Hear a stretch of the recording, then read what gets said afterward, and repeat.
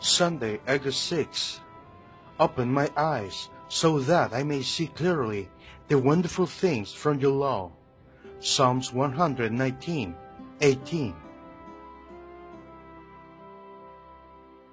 To determine to what extent a learner's thoughts and actions are influenced by kingdom truth, you might ask him, how has your dedication to Jehovah changed the way you use your life?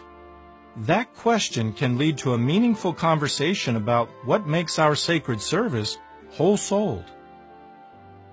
Perhaps at the end of such a conversation you might say a prayer, asking Jehovah to give the learner the Holy Spirit he needs to complete his training. How upbuilding it will be for the brother to hear your heartfelt prayer in his behalf. In the initial phase of training, consider some Bible accounts that might help the learner to see the need to be willing, reliable, and humble.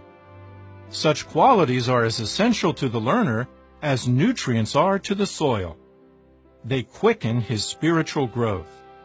To open the eyes of the learner to the wonderful things found in God's Word.